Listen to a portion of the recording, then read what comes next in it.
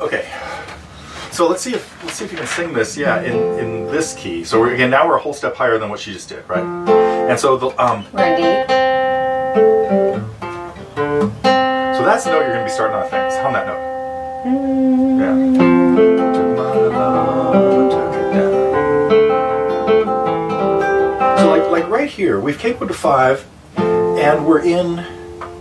So the key of D? No. So well, we're thinking of. Let's just think of this first chord as being a C chord. Doesn't matter what key we're in right now, okay?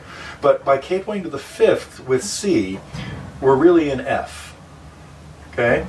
She was doing it in E flat. 3rd fret, starting on a C chord, we think of that as E flat, okay?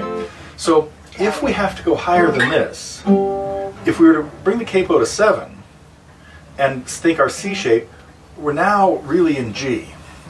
And I haven't really thought about this too much, but I think this chord progression would work in the key starting with G. It'd go something like, so if we have to go higher than this, let me see, what note was that? That was the, oh, it's starting on the 5th, right? So we'd have this. Took my love, I took it down. It's not going to be high yet. Wait, you started way too high. Climbed the mountain and I turned around, and I saw my reflection in the snow-covered hills till the landslide on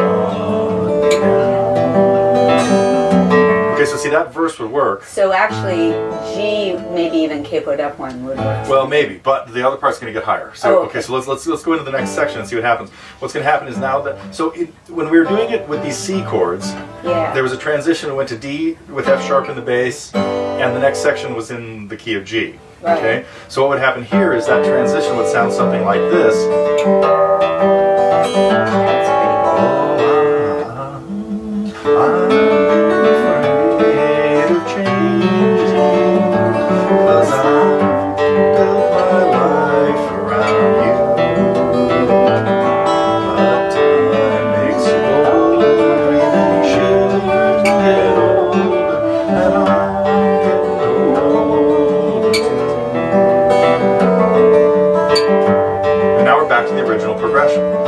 So that's really much more my That was a lot more comfortable. Yeah. So I think rather than us pursuing the C thing up here, let's just go ahead and transpose it completely. So sure, so take the capo off. Okay.